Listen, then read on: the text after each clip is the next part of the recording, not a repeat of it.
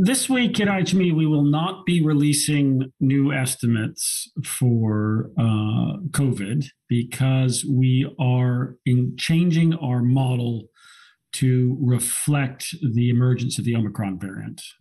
We have been working for quite some time about incorporating into our model waning immunity, waning vaccine-derived immunity, waning infection-derived immunity, and the matrix of relationships between different variants, the ancestral variant, alpha, beta, gamma, and delta.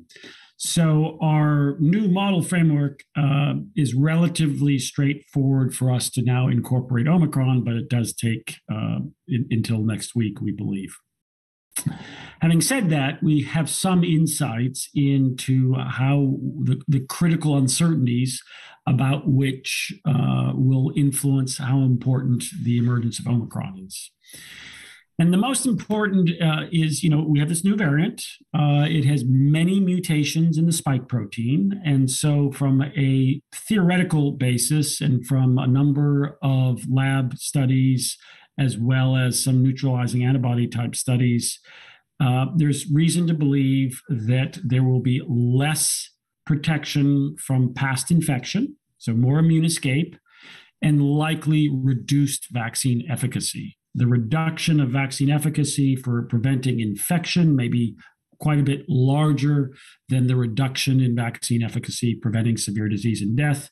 There is some preliminary data that hasn't been publicly released that we've seen from South Africa that confirms those sort of expectations. So how worried should we be? Well, that's a function of really three factors. How much more transmissible than Delta is Omicron? We've seen Omicron in a relatively short period of time replace the Delta variant. So we believe that will hold true elsewhere. And therefore, we should expect eventually Omicron, if it gets introduced into a population, will replace the Delta variant. Second issue is how severe is the disease caused by Omicron? And this is the area where perhaps there's the greatest uncertainty. There have been reports of quite mild symptoms from some of the clinicians treating these cases in South Africa. But on the other hand, if you look at the hospital surveillance data in Gauteng province in South Africa, hospital admissions have already gone up fourfold. And so while that's a smaller increase than the case notifications, clearly already hospitalizations are going up. And in the past, when we've seen new variants emerge like Alpha, it took some time from more rapid transmission in younger groups to spread into the older groups at greater risk of hospitalization. So we will need to watch carefully to understand. But at this point, our best assessment is it's as severe as Delta, but we'll see. It may turn out to be less or more severe for that matter. The third critical factor is how much protection, as I mentioned, does past infection with Delta or another variant provide against the Omicron variant. This is going to be very important in places with high levels of past infection, India, for example, from the Delta variant, or parts of Latin America with high levels from the Gamma variant. Whether or not this is as if they're a susceptible population that can now all be infected with Omicron.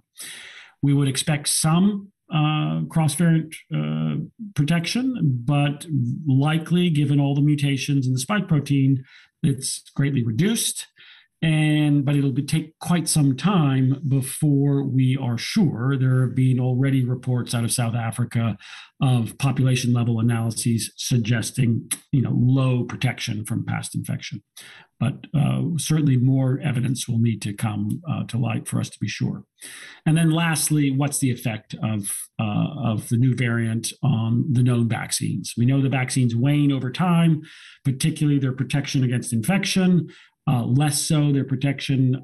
There's more resilience of the immunity from vaccination for hospitalization and death, but we expect some reduction due to the mutations in the spike protein. So many uncertain factors, and we are trying, and we will try to reflect all of those uncertainties in our reference scenario next week.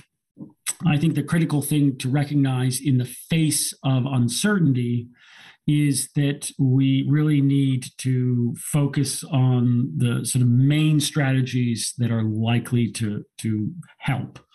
Even if vaccines are somewhat less effective, they're still effective. And so we want to encourage vaccination and encourage boosters where that's feasible because of waning immunity. In the Northern Hemisphere, entering winter surges, getting boosters out is absolutely essential, because if you take a place where cases are going up dramatically already, like Germany, and throw the Omicron variant into that setting in the winter, we could see very rapid increases. And so trying to boost immunity back to the levels that can happen after the second dose of the mRNA vaccines, as example, will be an important strategy, as is, reaching those who haven't been vaccinated to date. Masks will work just as effectively for this variant, we believe, as for all prior variants, and certainly high quality masks will be even more effective. We know, for example, that N95 masks, because of the very low levels of transmission in healthcare workers, these are very, very effective interventions. And so people can manage their own risk through mask use, and this may become a more credible strategy for managing if there's rapid transmission of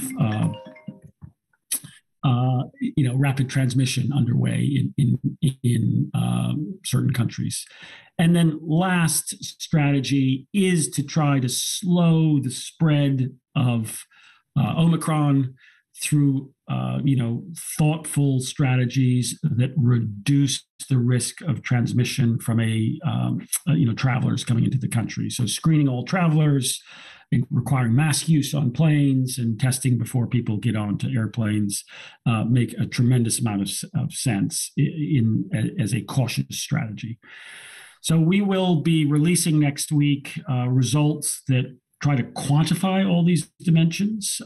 At the end of the day, we already can expect that compared to what we were saying before, it is likely the advent of the Omicron variant means that our estimates of infections, hospitalizations, and deaths for many parts of the world will be up very substantially.